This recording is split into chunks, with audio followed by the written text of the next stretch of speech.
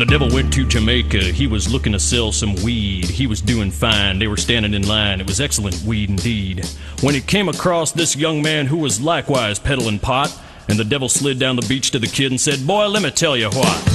I guess you kinda figured I'm a reefer head, of course. And after all this time, I guess that I'm a connoisseur of sorts. Now your stuff smells okay, but this could tranquilize a horse. I'll bet $1 million in cash against your stash, 'cause I think mine's better than yours." The boy said, "My name's Johnny, and you ain't smoked nothing yet.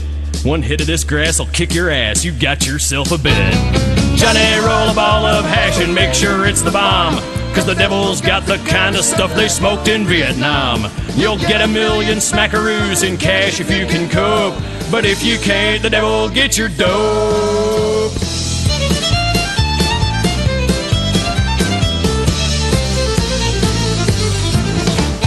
The devil packed a bong with a little Acapulco gold, and resin flew from his fingertips as he fired up his bowl. He filled that chamber all the way, and he took a mighty hit. And as they passed it back and forth, it gave them both a coughing fit.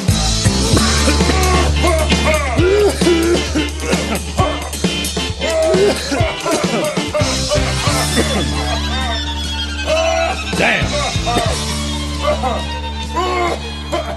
When the bowl was finished, Johnny said, "Hey man, that stuff was great, but fill your lungs with some of this and prepare to vegetate.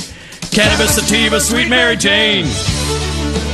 The devil's in the backyard frying his brain. Zigzag filled with a diggity dank. Hold on tight, it'll hit you like a tank."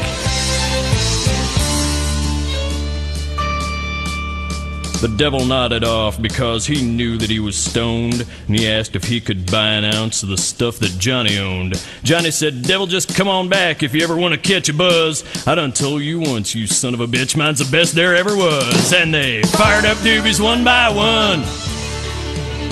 Ain't it gonna stop till the bag is done.